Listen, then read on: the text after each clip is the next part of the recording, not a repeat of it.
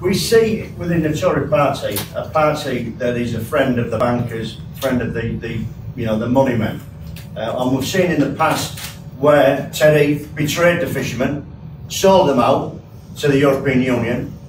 That will happen again. Theresa May will do exactly the same again. But what evidence do I have? I've got a letter here that is from, or was written by, to the Prime Minister, a Fisheries association down south. I've got that letter there. This guy is asking, as the chairman of this association, he's asking for the 200-mile limit. He's asking for support from the Tory party for the fishing industry. He's asking to repeal the 64 Act. He's asking to be able to fish in the 6 to 12 mile.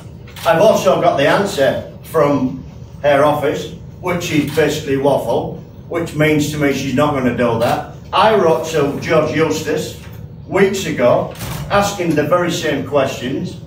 I've got a reply this week from Geroge Eustice, who says because Parliament is no longer sitting, he cannot answer the questions. He's had this letter weeks. He could have replied the very next day if he was committed to the fishermen of this country.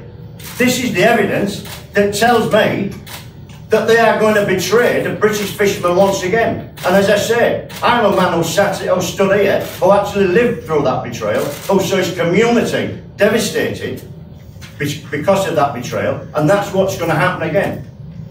So I'm saying to every community out there, all the fish towns around the country, if you want a Brexit, if you want to be out of the European Union, if you want your industry back, there's only one party you can vote for, the only one party that's actually fighting for the fishermen, and that's UKIP. Yeah.